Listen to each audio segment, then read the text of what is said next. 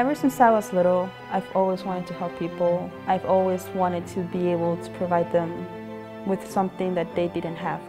I was born in Guatemala City. The place where I grew up, it would kind of be compared to growing up in the projects here. And you saw a lot of poverty, a lot of people that could do better for themselves, but unfortunately the economy and other things wouldn't allow them to. My mother was always an inspiration to me since I can remember. The way she would handle things. She used to always say that if one person can eat, so can two. If two can eat, so can three. Hopefully with my degree, I will one day be able to go back to Guatemala after I graduate from IUP, of course.